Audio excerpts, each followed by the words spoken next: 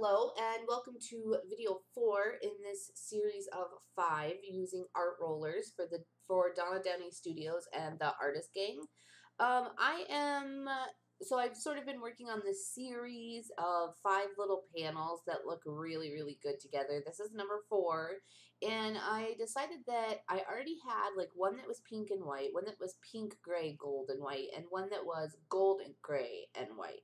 So in this one, I decided that I would do something that was pink and gold, and then white is totally a given in these series. So I'm going to quit saying white all the time.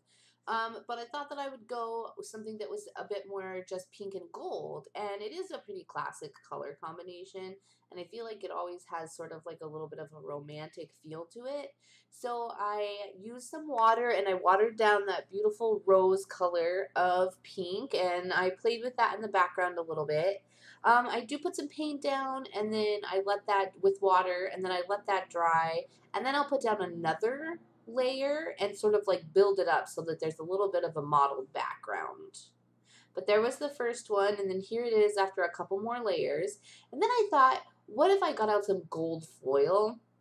I really thought that if I could make this work, it would be amazing. And I almost get there, but I think I need to experiment with it a little bit more. So my idea was that if I put down some gel medium and I spread it out thin, and then I run my roller through it, I'll be able to run the roller on my canvas, my little wood block, and then lay the gold foil down.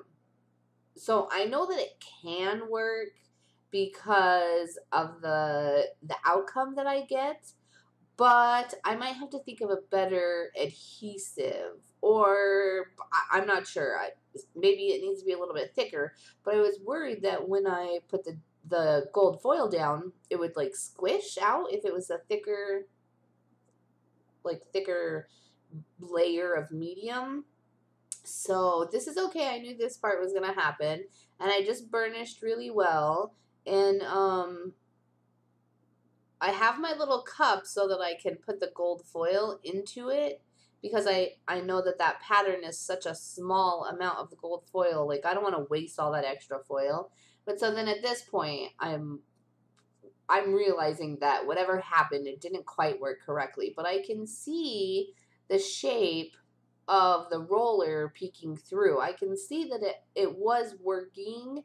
I think my gel medium, because it was such a thin layer, it just dried so quickly. And I live in the desert, I should say that. So it is really dry and really hot here, and things dry really quickly. Like, I don't have as much work time with my products as somebody who lives like in the northeast or even the northwest or anything like that. So we don't have a lot of work time here unless we use like a retarder or something like that. So, or make our stuff really thick. So then at this point, I thought, I still really want that gold pattern to sort of just shine on there. So I left the gold foil that was there, and then I thinned out some of the gold paint that from Dina Wakley, and I just directly rolled that on there. And then I thought, well, what if it came out, because I thinned down the paint, it didn't come out as obvious as I wanted, so I just used a small paintbrush and filled in some of the missing areas, and that seemed really nice too. And I'm liking it so far, and I think that it would be cool if there was sort of like a gold haze about it, because make it a little bit more dreamy. So I added some water from my spray bottle, and I sort of just let that gold kind of pool up, and it's really, really cool. And it gets this like kind of haze about it, but then I still have these really fun like swish patterns in the background, and there it is after it's dried. And so the gold foil is kind of peeking through, and there's a lot of shimmer from the gold paint, and it's really, really nice. And I just scraped some gesso over it in the end to finish it off. And all of these pieces are like little standalone pieces. They all look really good by themselves, but they all look wonderful in the series as a whole set. And they're just little abstract pieces, 4 inches by 4 inches, and I've been experimenting with art rollers, and it's fun.